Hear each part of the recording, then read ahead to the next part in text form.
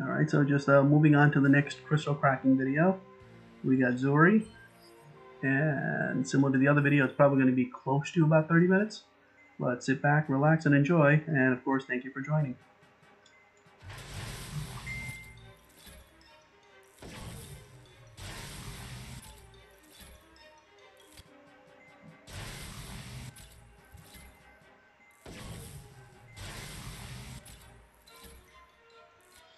Typically, what we just saw was, I think, the Pterodactyltron or whatever. I forgot his name off the top of my head. But like when you get certain bots, you kind of like. I know it's like an established partnership, but from where I stand, it's like a permanent partnership. So because like the amount of energon it takes to connect and disconnect these guys, it's a lot. So all of a sudden, it's just like, hey, you know who works great for that one? This bot. And that example is going to be the pterodactyl axe goes with Megatron, right?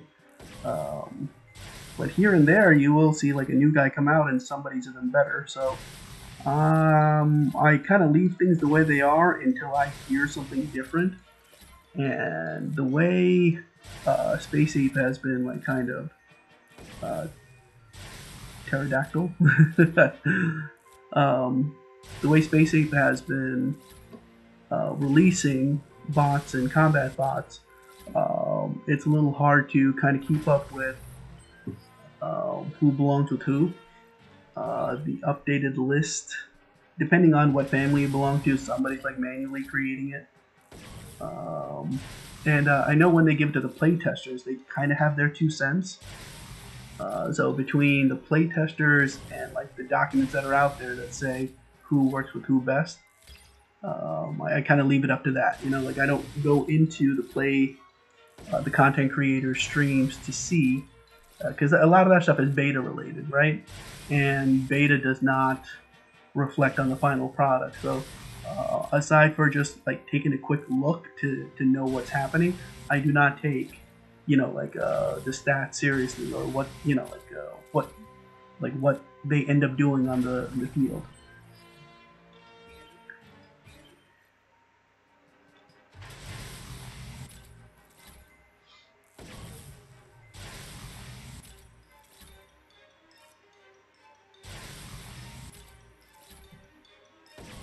And I can't. I'm looking up what Zori can do. I think Zori was the one that does like the water damage in the.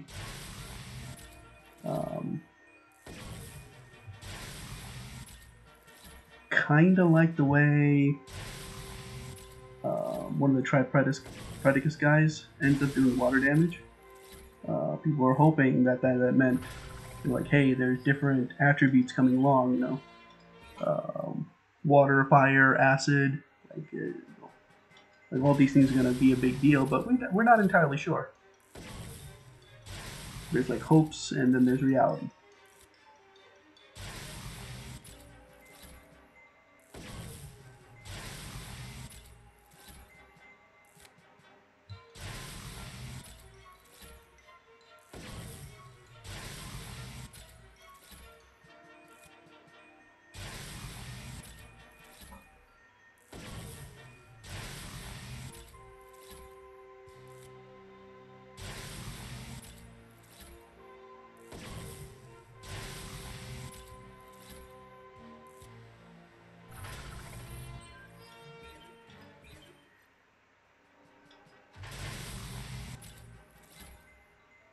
I know I have a lot of chips to go through.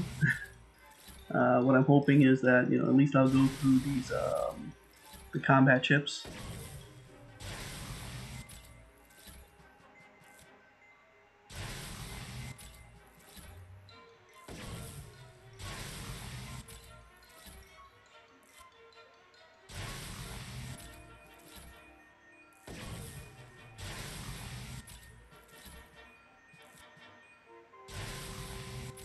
I think we got like another 20 minutes to go.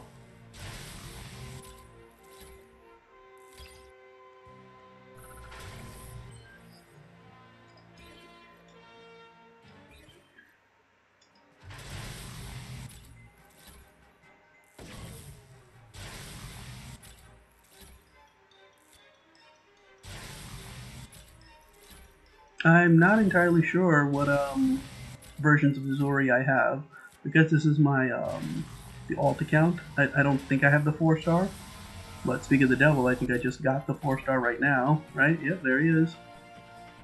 And let me just take a quick screenshot of that.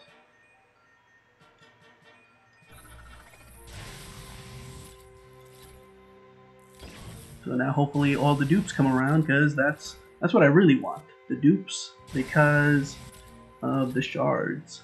Give me shards.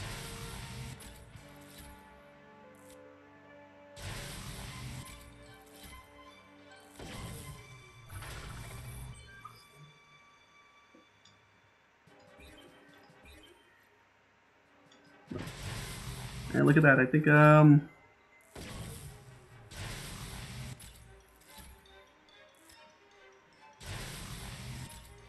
I'll look at it really quick, but I think that means I got enough shards for another 5-star guy.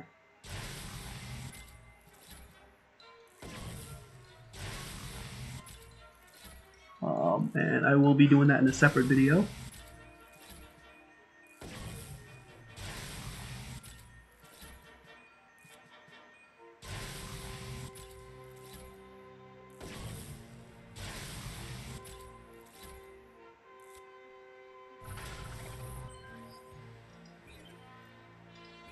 And just to be sure, I'm fairly sure that's the case. Right? Yep, got the 5-star. Just out of curiosity, do I have enough for Sawtooth? Do I want Sawtooth? That's the question.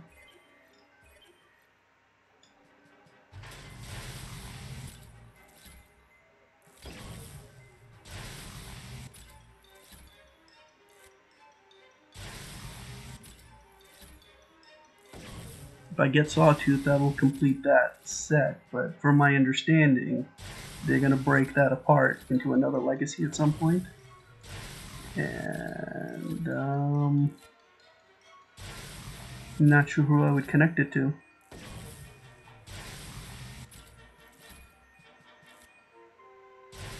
I typically try to avoid the medics, but from this point I have 2 medics, 2 5-star medics.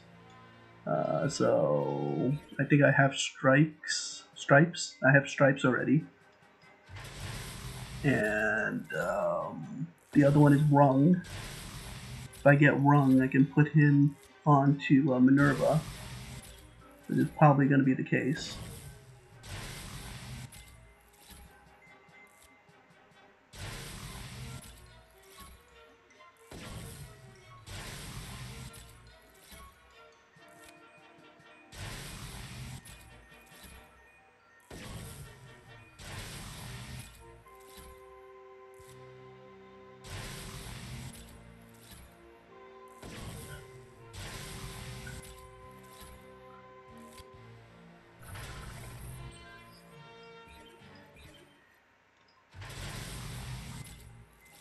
Got 100 down, 240 to go.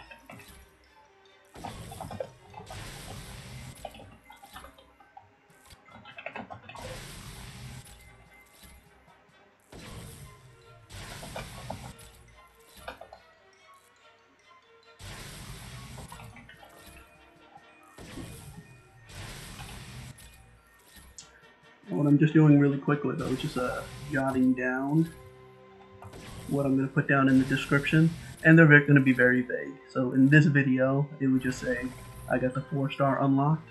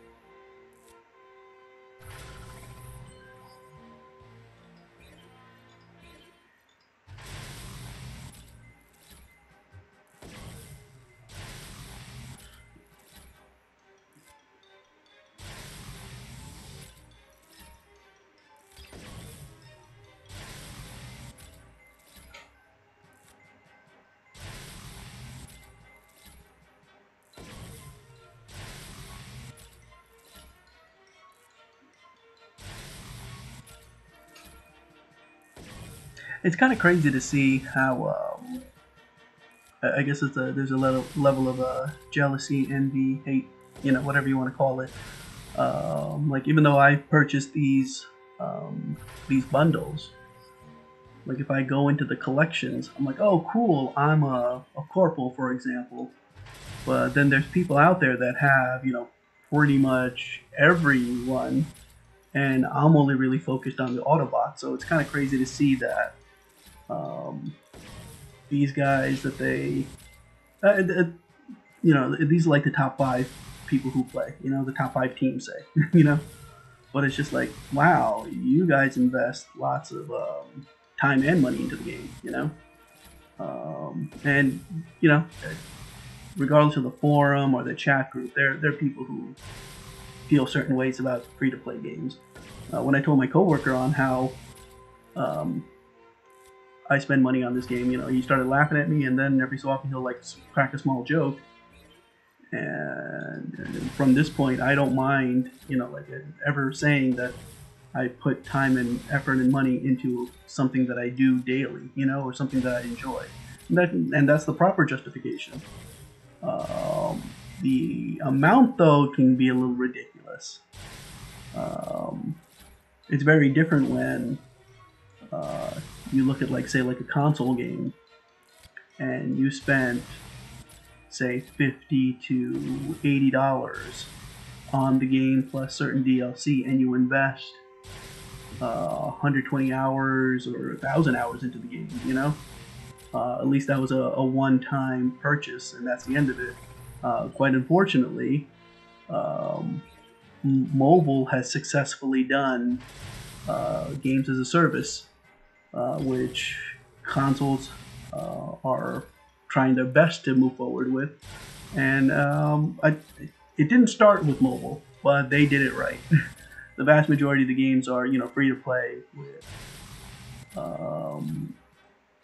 content to extend the life cycle and microtransactions in a way that feels like, oh, this is predatory, but it's still good. I'm still gonna throw money at it.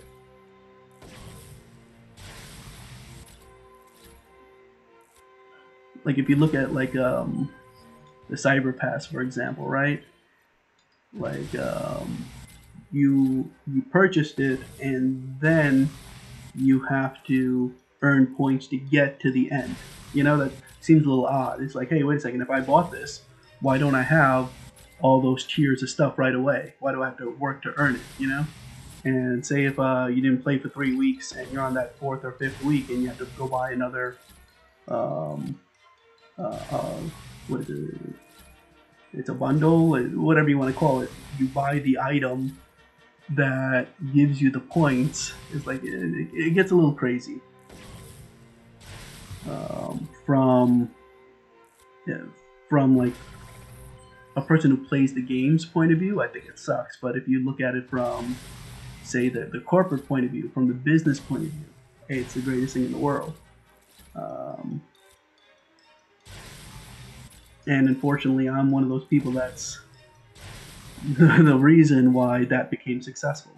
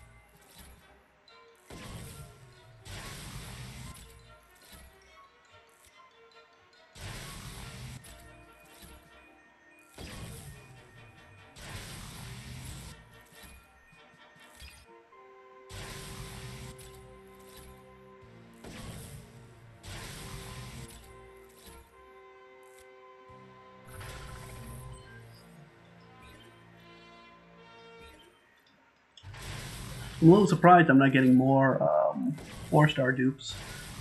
Of course, I want more 4-star dupes, but we're about halfway done, and let's see what happens.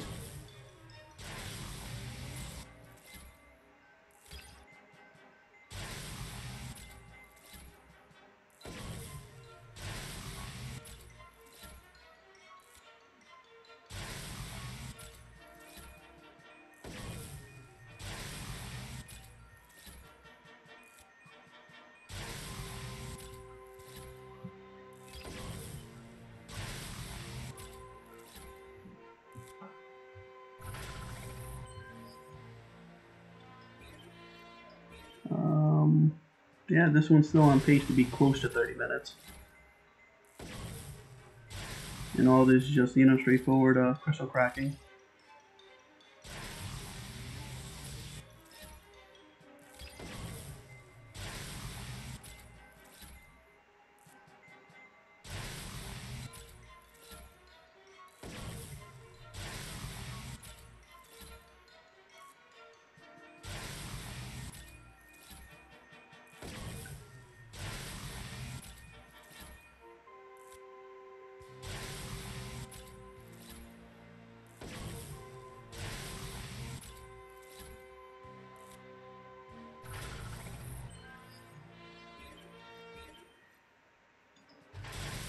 Ten more clicks.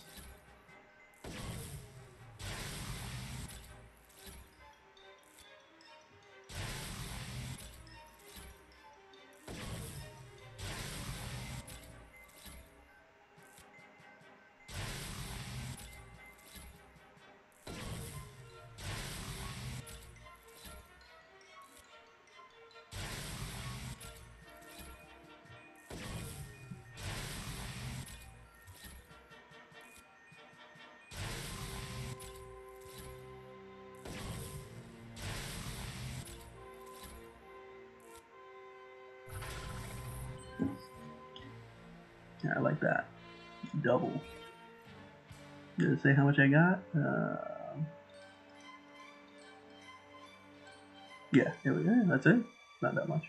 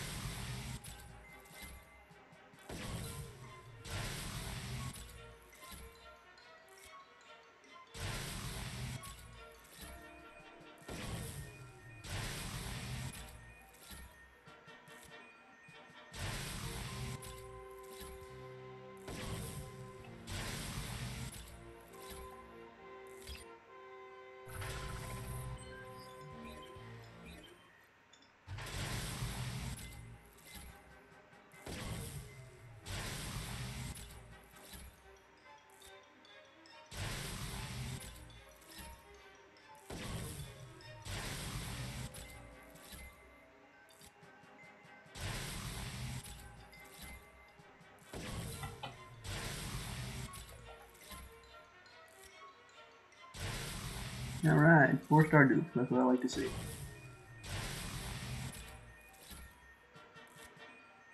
If I can see the numbers really quick before I click on the next one, see what the percentages are.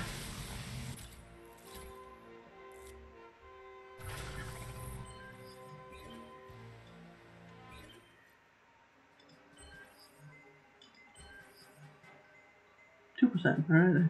Remember for the longest time they kind of decreased that type of stuff. But yeah, it looks like they, let's see, 10% of random and 50%. Alright. They improved it. They said it on the newsletter and it looks like it is. 6 more times. Or 5 more times.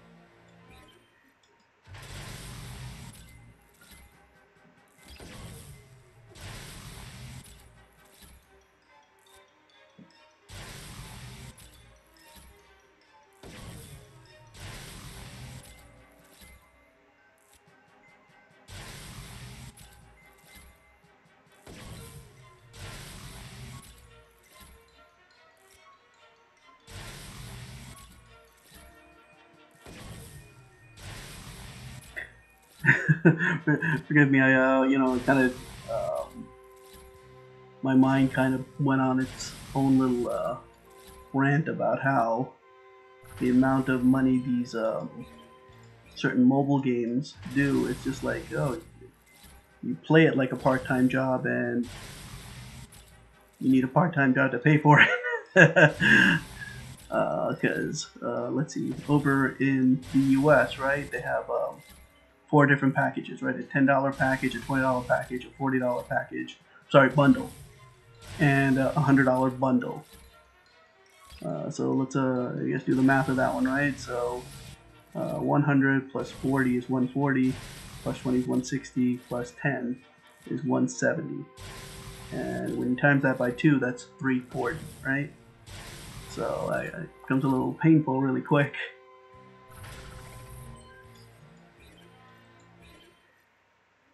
Yeah.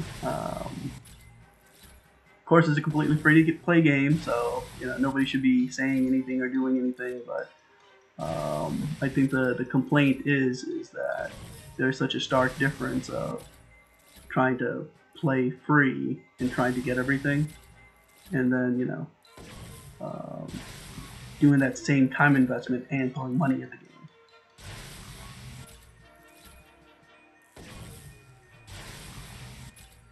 And if you did try to do this free to play, I'm so sure there'd be like a crazy amount of burnout.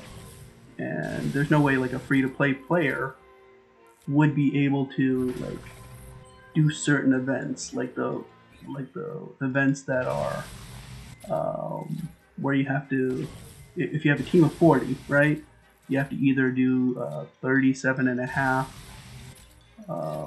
points at 37,500 points, or the what's the new metric right now? I think it's 88,000. Like, if you're able to do one of those two, you're putting money into refuel bundles.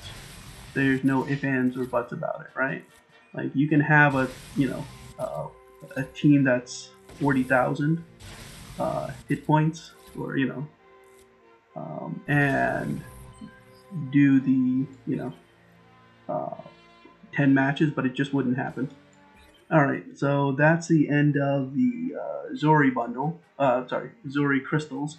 We're going to end it right there, similar to as I said for other videos. Feel free to like and subscribe. More importantly, if you have any positive criticism, feel free to leave it below. Anything negative, similarly, just put it down there, and hopefully I can improve on it. I'll eventually have a little video up top here of me, but for now I won't. And I want to thank you for joining and watching. You spent 30 minutes with me, so thank you so much for that. Have a good one, and the next video will be about Roller Force. Have a good one.